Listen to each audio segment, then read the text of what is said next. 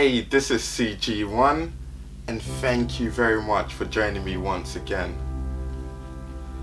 The other day I was talking to a friend and he was sharing with me about a new business idea that he had, and he was contemplating on starting, but he said, but Joe, like, I don't know if it's worth starting this because like I remember starting an old one and one of my first businesses and it didn't work out.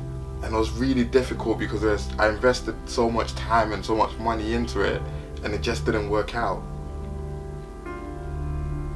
And do you know what, that was difficult because I looked right at him and I was like, man, I know exactly how that felt.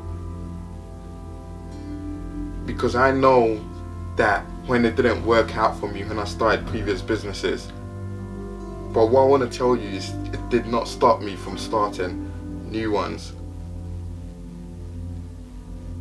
See, this is the difficulty in life that we have. That the mind plays such tricks as it almost assumes itself like a person in itself that is whispering in our ears that, man, can you do it? Remember when you started that project? Remember when you started that business and it didn't go well? Remember you made that mistake? It reminds you of all the times that you tried, and you kept on trying, but it didn't work out. Whatever it is, and it discourages you from starting new things because you realize that, are you any good? Can you do it? And this is the difficulty, because you go through life and you realize that there is a track record of things that have failed. Past failures can be your greatest enemy to future success.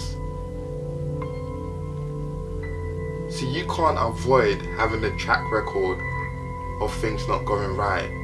Whether it's in business, whether it's in relationships, whatever it's in, whether it's in your career. Maybe it was a job that you were in and it didn't end well. Maybe you were made redundant and now you're in a process of starting a new job, or you're in a new job and your mind recollects of the times when things went wrong. And then it almost seems like you're being asked. The questions are coming in that, are you good enough? Remember when things didn't go well? And it's actually quite funny because I go through this so much times, and every single time I think things are going well, literally I'm taking steps forward, maybe 2 steps forward, and at the same time or just straight after, seems like I've taken 5 steps backwards, 8 steps backwards. And it's really annoying because it can feel like failure is a habit. It can feel like things not going well. It's just only a matter of time. But don't let it discourage you. In fact, I'll go as far and say that if you are not going through difficult times, if you're not going through the seasons of challenges and difficulties, when certain things are going right but a whole lot more is not going right, then you have to start questioning whether you're on the right road. Because you can be on the road of wanting to make a difference, that all of history's greats, whether it's a Nelson Mandela or a Mother Teresa or whoever, or a Bill Gates or whoever, had to go through the difficulties. The challenges that you go through because you want to go and make a difference.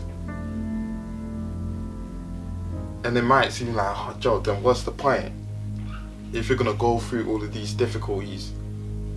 But the point is, and this is what I really want to press down, this is by far my most important goal, that greatness and the true spirit of greatness resides in knowing that it's not about how much adversity or setbacks you face, but it's the ability to overcome every setback and every adversity. That's the true reflection of greatness. This is CG1, and you have the seed of greatness.